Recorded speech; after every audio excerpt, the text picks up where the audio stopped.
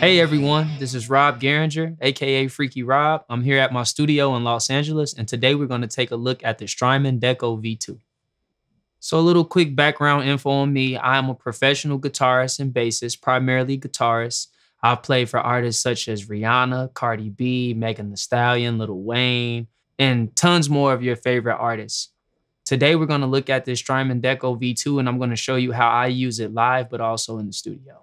I like the Strymon Deco V2 because it's one of those pedals that I can kind of get a $2 for the dollar type usage out of. It has the saturation side of it, but it also has the double tracking side, which I can manipulate to be either some slapback delay or a flanger or a chorusy type sound. But all in all, I get two sounds in one pedal pretty much. It gives me a tape saturator, but also I can do double tracking, which for me personally, I like to create to make like this sort of distortion / slapback delay sound, and it's very, very huge. The tape saturation drive is different than any of my other drives because, for one, with this pedal, you can pick whether you want it to act as a classic saturation or they have a cassette saturation. And for me, the cassette saturation is pretty much just like those are iconic overdrive tones from like all the records I love in like the 50s and the 60s. And I can pretty much replicate that right here at my fingertips with the Deco. So now I'm going to demo the Deco. First, I'll use that saturation sound that I described earlier. And then I'm going to kick in some slapback delay. And then I'm going to add them both together and let you hear what that sounds like.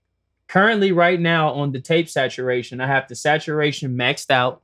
I have the voice set on the cassette option. I have the volume right under 12 o'clock. And then I have my tone right above 12 o'clock. And also I'm playing my Fender American Vintage 2 1961 reissue Strat. And I have that in the bridge position as well with my volume and tone controls maxed out. And we're going to be running all this into the front end of my Marshall JVM4.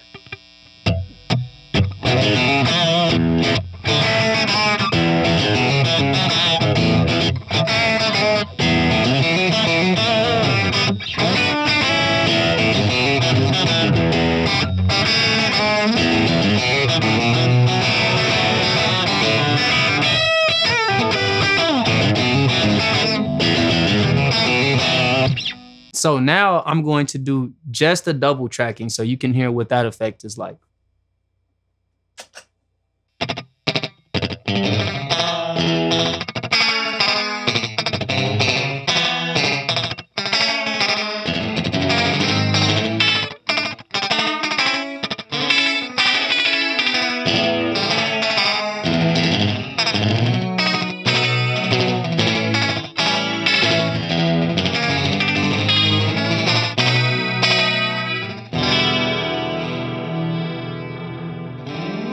And now I'll show you guys what they sound like both on together.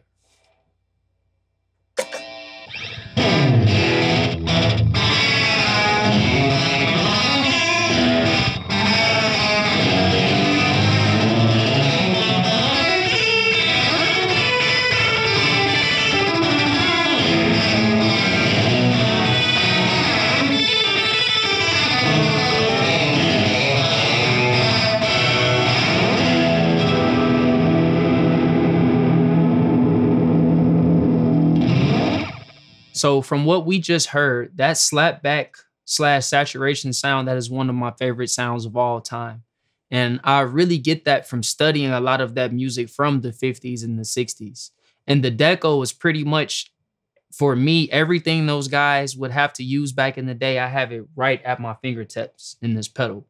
And they hit it more so on the modern side of things too, as far as like, even with the warble, if you pay very, very close attention, you can hear in the last demo that I did how the notes, the longer notes, they will get that little warble / wobble in between, where as some pedals, you don't even have that effect there as a possibility. And like even right now, if I play just a straight chord, this is just a straight clean chord. If I turn on my double tracker, I currently have some blend. I have my blend at 12 o'clock. I have my wobble at probably 6 or 7 o'clock. And then I have my volume right past 12. But listen to this. It just has a very, very retro feel to it that I really like. But then also it keeps the characteristics like the old machines, delays, and everything else that I would like to use. For instance, listen to how the lag time transfers.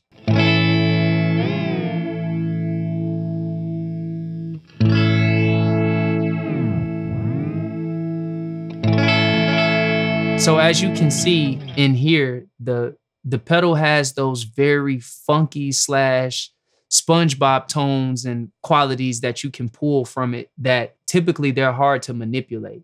And some of that vocal funkiness that you're hearing as far as the chords is coming from the type of double tracking that you can do. There's 3 types on here. You have a sum, you have the invert, and you have the bounce type as well. Me personally, I love to use it in the bounce form, meaning it's kind of got like it can have like a Pong effect, but it's all still coming from just the double tracking side. So I'm going to turn that on now and play it.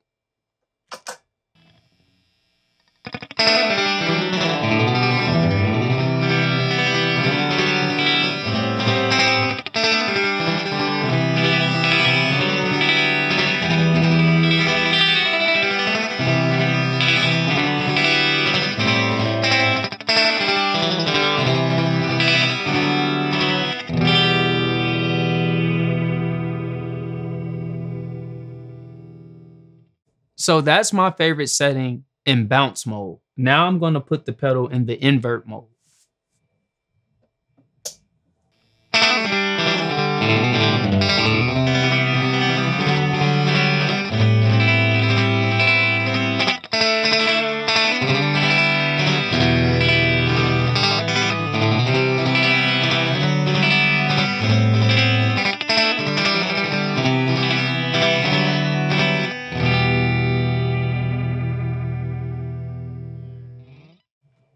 And now I'm going to show the pedal in the last mode, which is sum.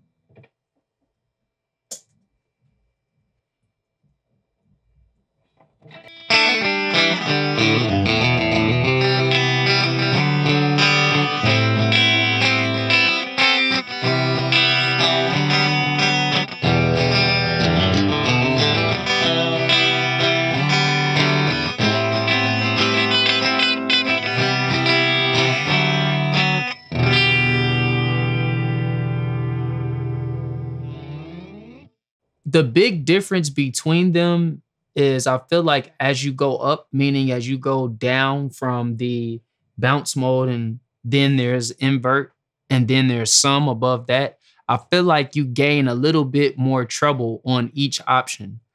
So when you end up in the sum selection, that's the cleanest one to me. If you notice, like the sum portion of it is the one where I can't really hear the wobble and some of the lo-fi functioning as much, which is why I think I like the bounce version, because the bounce version to me is like everything max out. You can hear it all, you know? So earlier, if you remember, I mentioned the saturation mode. It has 2 different options with it. Now you can select its voicing to be classic, or you can select it to be in the cassette option. Me personally, I use it in cassette, but they both sound great. Let's take a listen to it in classic mode.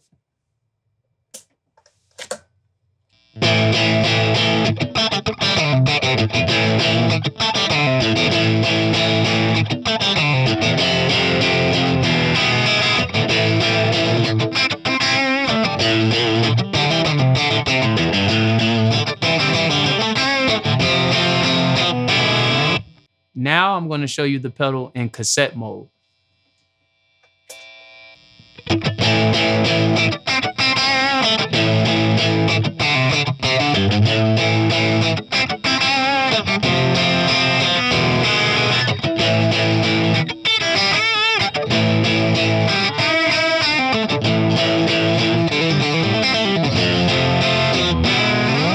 So the big difference for me between the classic and the cassette mode is the classic has a little bit more silkier, creamier distortion, where the cassette is a little bit warmer, but it's also a little bit more aggressive. So for me, it's a little bit more punchier. And I think that's why I like the cassette over the classic.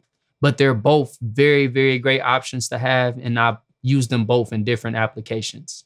So if you want to add some old 50s, 60s flair in your rig, especially as far as saturation and delays, you should definitely check out the Strymon Deco V2. To learn more, head over to guitarcenter.com, reach out to one of their expert gear advisors, or head into your local GC.